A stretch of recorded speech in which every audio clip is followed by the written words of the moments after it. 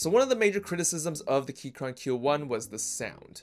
Because the keyboard was so hollow, it resulted in a lot of audible ping, and it didn't really sound good as a keyboard. And in my initial review, I didn't cover the full solution to the ping, but in this video, I'm going to show you that the fix is pretty simple and it'll cost you probably less than $10. Thankfully, Keychron has listened to the reviews and have added an extra piece of case foam for the retail release of the keyboard to help with the hollowness, and that's a great job by Keychron. So my initial impressions of the Q1 sound was that it was really pingy. So it was really bad, almost as bad as the Razer Huntsman Mini, which means you could probably hear the ping from across the room. But let's keep in mind this is Keychron's first venture into the custom mechanical keyboard market, and when designing something new like this, there's something bound to go wrong, and it just so happened to be the sound. So the first thing I tried to do was to add more gasket foam. So on the Q1 it already comes with 8 pieces of foam on the corners, but it also comes with 8 extra strips to put on. So I put it on the sides and I put it in the middle where there were empty spots. But unfortunately that did not help. So I decided to pull out the big guns, and these are the KBD Fans gasket foams, and they are way denser and way more high quality than the Q1 foams, and I put this on the top and the bottom case where it would line up with the foams on the plate. Obviously, it made the keyboard a little stiffer because there's less room to flex, and it also did not help with the ping noise because it still didn't solve the issue of the hollowness of the keyboard. So to really fix the ping issue, you really only have 2 options. The first one is to completely get rid of all the flex in the keyboard to get a really solid typing experience, and solid as in a very harsh bottom out, as if you're typing on a tray mount keyboard. Or number 2, you can retain the flex and still get a pretty clean typing experience, which I think is definitely ideal considering you paid for a gasket mount keyboard, and flex is definitely a significant part to the gasket mount keyboard experience. So for the first method, you will need to put gasket foam everywhere.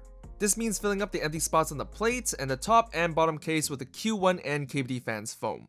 Next, you want to add a thick piece of foam on the bottom, maybe around half the width of a finger, and stick it below the PCB.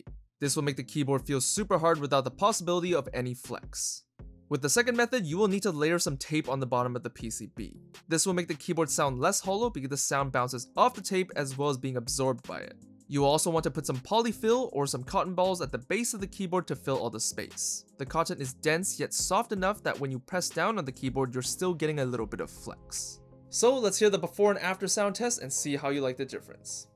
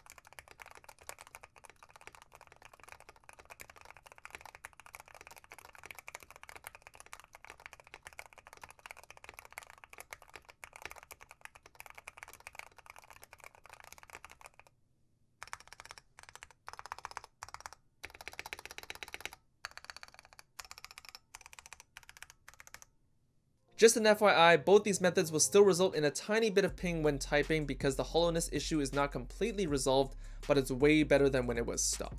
And although there's still a little bit of ping, it doesn't stop you from adding a couple more layers of tape on the bottom of the PCB or just adding some denser foam to help with the reverberance so that you don't hear the ping 99% of the time you're using it. Let me know in the comments down below which one you thought sounded better. And guess what? We got another gas mount keyboard from Melgeek, and we're going to see how this one sounds in a future video. Thanks for watching, and I'll see you guys later. Peace.